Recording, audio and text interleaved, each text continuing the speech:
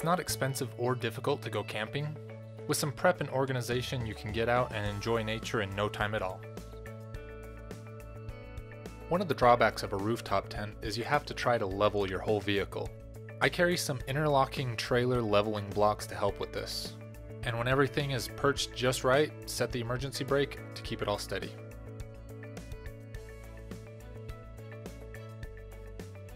Because getting the tent up requires some climbing around, it's best to do that before doing the kitchen.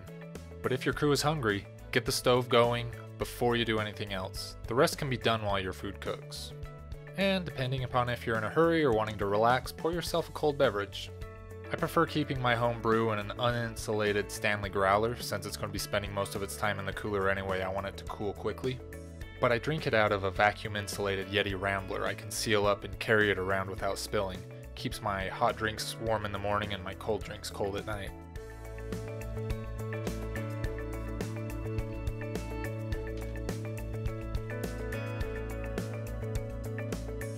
This is actually a little bit more compact than I used to do.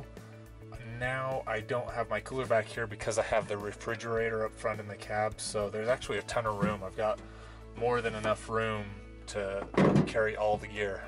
Doing it modular like this is much easier. I keep all of kind of the kitchen stuff here close to the end. Stuff I'm not going to touch that much is back here, and that's all the camp gear that goes up in the tent, so I can easily load it once the tent's up. Now I know many consider it sacrilege to have a fake wood log fire, but put one underneath your fire if you don't need the coals for cooking. For 2 to 4 hours they will regulate the fire for you, keeping it steady and cutting down on the excessive smoke. Just add real wood on top as needed to keep it crackling. All my gear is compartmentalized and carried in totes for easy loading and unloading. This helps packing when I'm at home. I just take all the gear off the shelf, add food to cook, and I'm pretty much ready to go. The trick is to make sure everything is ready to go when cleaning up after the last trip. When you finally put it away after your trip, make sure it's ready to go for next time. If anything is missing or is run out or needs to be cleaned, replace it before you put it away.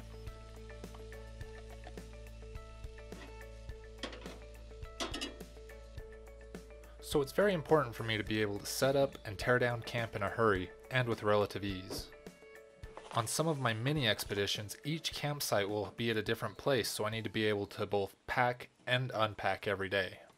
Add to that the time that I'm usually taking photographs along the way, especially at sunrise and sunset, and I may be setting up camp in the dark. So I have to be able to cook dinner and hurry off to bed so I can wake up before dawn the next day and get pictures of sunrise. The less time struggling with my gear, the more time I get to focus on my surroundings. I hate using electric lanterns. I think they ruin the ambiance of camping, but I have bad luck with lanterns as well.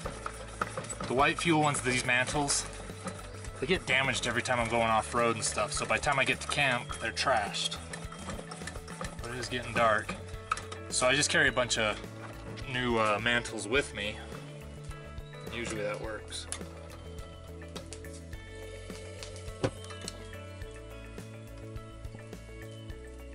There we go.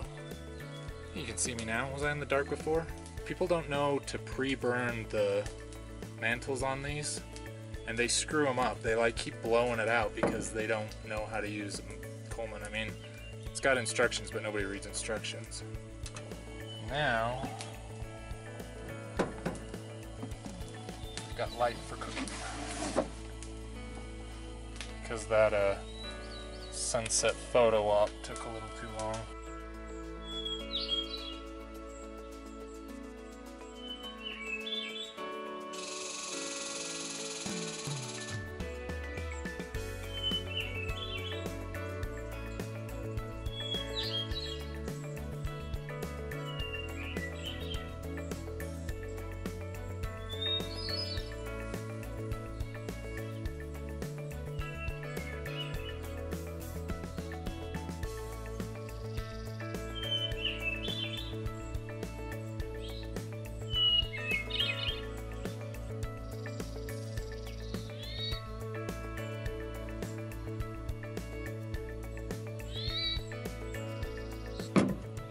seen a lot of camp kitchens that are really nice, but they're either not being made anymore, or they're too expensive, or in some cases it's way too big where it takes multiple people to carry it. I put this together just using a $5 tote and about, say, maybe $15 in materials, not counting all the stuff I put in there, and then everything else is just cheap budget kitchenware.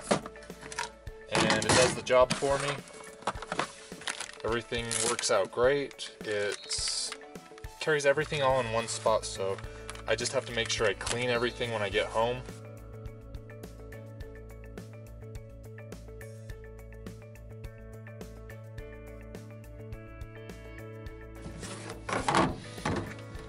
That's it. I never have to worry about forgetting anything because I just carry everything with me all the time. As long as I keep this packed up, I go home, I'll wash everything, I'll put it right back in here, so by the time it gets packed away, it's ready to go for next time. All I have to do is grab and I'm out the door. This is the number one thing when I'm camping, that all the gear comes down to making sure you have this, that, and the other thing.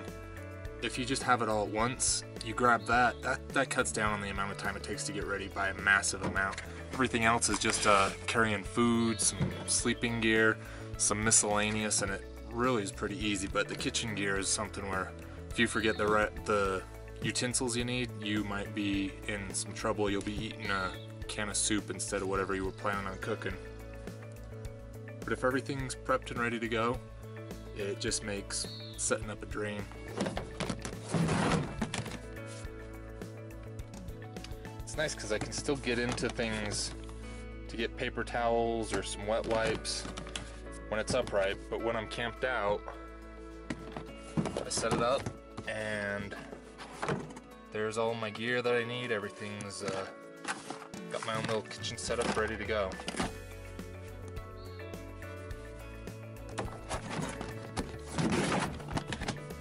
I like to carry food in a plastic tote too, that way I don't smash my chips or anything when I'm hauling stuff. Obviously this was kind of a quickie trip, so everything's just snacks. But that way I can stack stuff on it and it doesn't smash anything. Plus these two totes can stack, so it makes everything pack up really well. This is my miscellaneous bin. Carries just things that don't fit anywhere else very easily. And emergency stuff like this, in southern Utah you need to pack out your waste. Water, camp shower, more toilet stuff, always spare matches, batteries, garbage bags.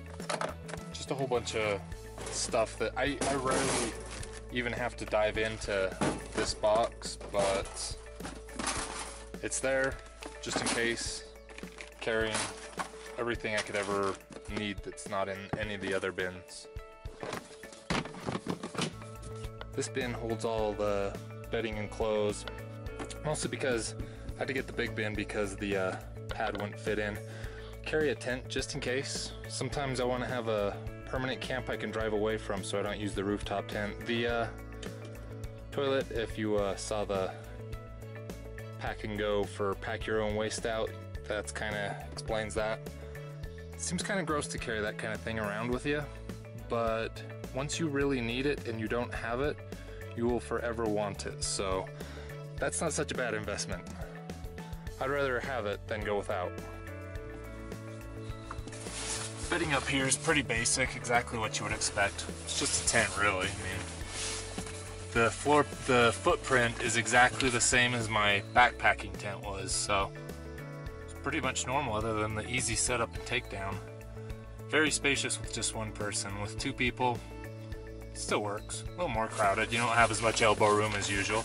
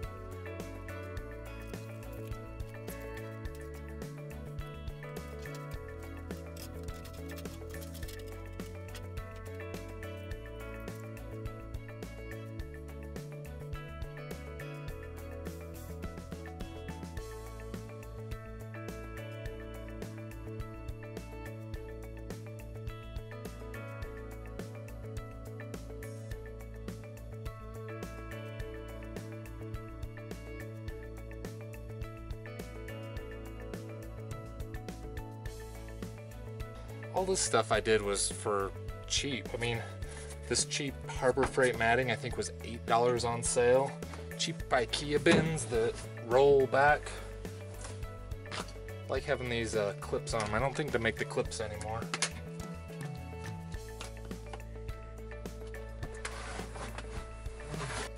Maybe someday I'll have a nice tray system and drawers and everything sliding out, but for now, this works just fine for me. I'm pretty happy considering I did this for a tiny fraction of what a truck bed drawer system would cost. And even though everything is in covered bins where any water will drain off to the sides, I still like to put a tarp over everything to keep all the trail dust from covering my gear. Finally, a nice adjustable spiderweb bungee net to hold it all down. There we go. All packed up, ready to head out. It's only 8:40. I've had breakfast. I took pictures of the sunrise. I've had a pretty good morning already. Technically, the morning's just barely going, at least in my opinion. I'm more of a late person anyway. I hope something here gave you some ideas to get out into the wilderness yourself. Thanks for watching.